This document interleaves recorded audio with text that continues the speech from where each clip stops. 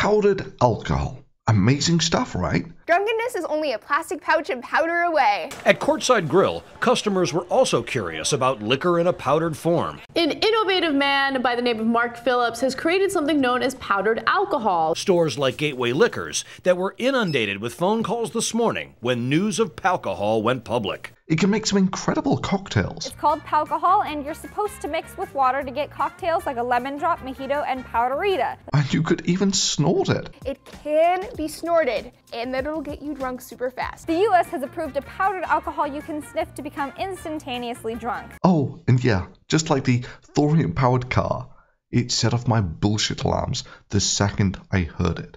And I'll tell you why. And this really does highlight the dangers of having people who really don't understand the first thing about science covering things like this and passing one of the dumbest ideas in history off as a really clever idea. But now kids have Palcohol. It's a new and improved way to get drunk that could hit the shelves later this year. And last week, the news spread that Palcohol received its federal approval, which caused a mad frenzy, as you might imagine. So what is the disturbing truth about powdered alcohol? Scientists behind the product have turned liquid alcohol into a powder that you can mix with water to make your drink. You see, the first thing you've got to understand is that alcohol, sometimes called ethanol or 1-hydroxyethane, is a molecule, and it's notable for its intoxicating effects on certain carbon-based life forms. And like water, it's a molecule. Indeed, water and ethanol in many ways have very similar properties. They're both clear, colourless liquids at room temperature, and they're both fairly good at dissolving stuff. In this sense, when someone says powdered alcohol, it's like saying powdered water. Sure, technically it does exist, but first of all you'd have to freeze the water to make ice, and then grind it up. Cracked alcohol.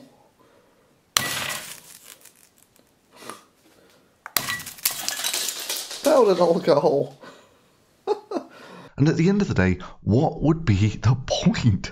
Especially seeing as ice melts pretty quickly on a warm summer's day. I mean, how long do you think powdered alcohol is going to last when it freezes at 100 degrees Celsius below the freezing point of water? That's a temperature so low that at that temperature, the carbon dioxide in the atmosphere would solidify.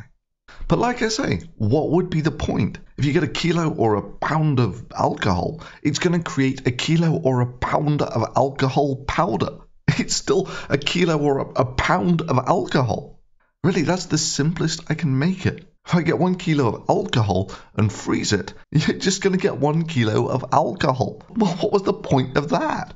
That is, if you wanted to sneak alcohol into a game. Originally, they openly highlighted the fact that you can sneak it into concerts. Just like if you wanted to sneak water in, by far the easiest way of doing it would just be to take the pure or nearly pure liquid, say something like Everclear 95%. It's just the most efficient way of moving the liquid around. It's just the pure liquid.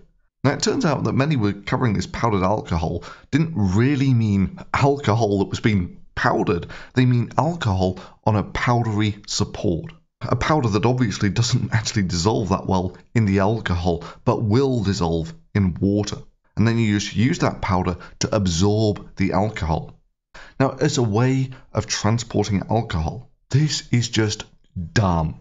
On who you ask, I think for most people, regular liquid booze is probably fine, but it is a solution for people who want to take it on the go without carrying heavy bottles. Think hikers, backpackers, and people who want to slip it in their drink at lunch. No, Laci, this is just dumb because of the weight of the absorbent media and the space it takes up. Look, here I have 2 identical glasses. They hold the same volume. Now, to a first degree approximation, molecules are like these identical beads and they pack together to form the liquid. And that's essentially what the bulk liquid is. And it's the same deal with alcohol. That is, anything that you add to the pure alcohol will just dilute it. So let's represent the powdery support as these marbles. And so you can see that the powdery support takes up about half of the space. And so now the same volume glass only holds half the amount of alcohol. So in terms of moving the smallest amount of weight or volume around, pure alcohol is just the most efficient way of doing this. I mean, that's why we call it pure alcohol.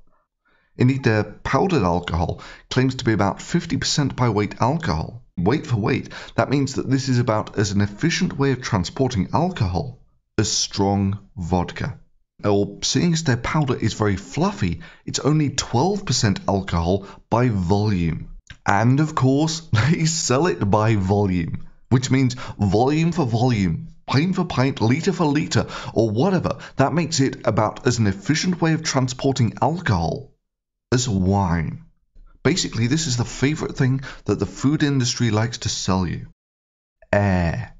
And this is only a good way of transporting alcohol if you're an idiot. But it is a solution for people who want to take it on the go without carrying heavy bottles. Think hikers, backpackers, and people who want to slip it in their drink at lunch. Because it offers no tangible advantages for transporting alcohol over, say, whiskey. As for snorting the stuff, it can be snorted, and that it'll get you drunk super fast. The US has approved a powdered alcohol you can sniff to become instantaneously drunk. You've got to be crazy. Volume for volume, the stuff has about the same alcohol content as wine. That is, to get the same alcohol content as, say, a glass of wine, you would have to snort a wine glass full of this white powder. It can be snorted, and that it'll get you drunk super fast. The US has approved a powdered alcohol you can sniff to become instantaneously drunk. I mean, let me put this into perspective. There aren't many drugs you can snort because basically your respiratory system is meant to breathe. It's not designed to absorb powders. So for instance, with cocaine, the amount typically snorted is about 1/10 of a gram. Snorting a wine glass-sized volume simply so you can get the alcohol content of a glass of wine. Call me crazy, but there are easier ways to imbibe alcohol. Speaking of slipping things in drinks, that's one of my concerns with powdered alcohol. It's actually a little easier to abuse. As for slipping it into someone's drink, that's just facepalm stupid at its best. In its solid form, it's only got about the same alcohol content as vodka. You would literally have to put spoon after spoon of this stuff into someone's drink, then wait for the matrix to dissolve and hope it didn't taste funny. I mean, wouldn't it just have been easier to put a shot of vodka in there? Sorry, but if you're the sort of person who is worried about powdered alcohol being used to spike drinks, you should probably also be terribly worried about the horrible spoon hazard faced by our children, because spoons could be used as a murder weapon. Loxley! I'm gonna cut your heart out with a spoon! Or that water faucets should have warning labels on them telling you that if you hold your head under there for too long, you could drown. Powdered alcohol is just as stupid an idea as absorbing alcohol into maxi pads and then calling it solid alcohol. Indeed, solid alcohol would be a far better way of transporting the source than powdered alcohol. How could I possibly know that, I hear you ask? Well, for this one, I had to overcome the typical male reaction to seeing a maxi pad, as shown here in this Bodyform commercial. In the past, we've tried to be more honest in our approach. In the 1980s, we ran a series of focus groups to help us gauge the public's reaction to periods. The cramps, the mood swings, the insatiable hunger. You see, it turns out your typical maxi pad weighs about 10 grams, which means that you would only need to absorb about 10 grams of alcohol. That's less than half a shot glass full of pure alcohol to have a comparable alcohol composition to powdered alcohol. But then it occurred to me while I was going through this hardly surreal process of pouring the alcohol into the maxi pad, just to see if I could hit the alcohol composition of powdered alcohol, just how much alcohol could a maxi pad take? Well, for this I went over to whiskey, and it just took shot after shot. Indeed, had we been doing a drinking contest, this maxi pad would have had me under the table. Had this been pure alcohol, by the time I'd finished, it would have been about 80% by weight alcohol. Now that was really sauced. Plus, with solid alcohol, if you want to make a cocktail, all you got to do is squeeze to get your pure alcohol back and mix it with whatever you want. You can't do that with powdered alcohol. You can reuse solid alcohol, Not so sure I'd recommend it, but you could. You can't reuse powdered alcohol. And best of all, you don't have to eat the bloody support matrix, which you do with powdered alcohol, which is almost half the weight of the product. Now, my guess is that the support is likely some sort of exotic sugar, maybe cyclodextrin. Either way, the support matrix is likely to be significantly more expensive than the actual alcohol. So what the hell was the point of that? It just gets dumber and dumber. This is now the equivalent of transporting your alcohol in a gold-plated maxi pad. I mean, having none of you munchkins heard of the technological wonder of the polyethylene terephthalate bottle? Look, the great thing about alcohol is it's a clear, colourless liquid. You can mix it with Coke and it looks like Coke. You can mix it with orange juice and it still looks like orange juice. You can mix it with water and it looks like water. Alcohol is simply the easiest liquid to move around discreetly. Sure, you could make your own powdered alcohol. It's simple. You just take about 2 grams of alcohol of the 100% variety and add 5 grams of icing sugar. And bada bing, bada boom, instant powdered alcohol.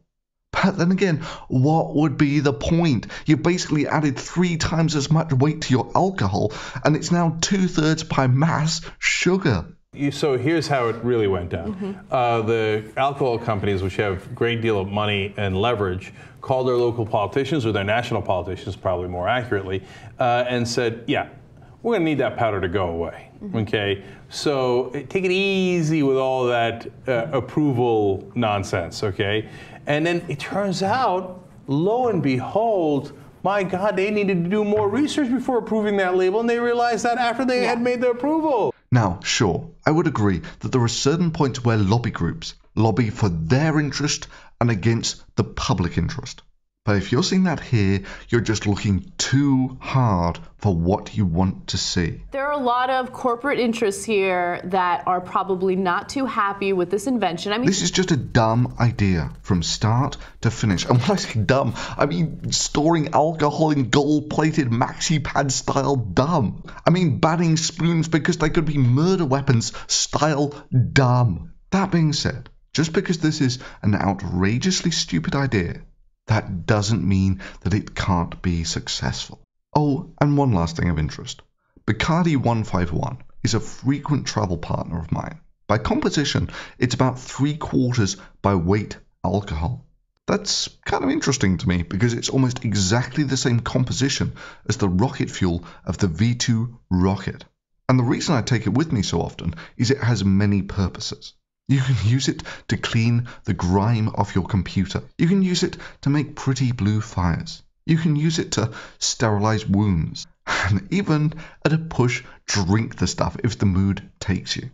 That is weight for weight, volume for volume. This is a far more effective and useful way of transporting alcohol around than trying to absorb it on some sort of powdery support. Just saying.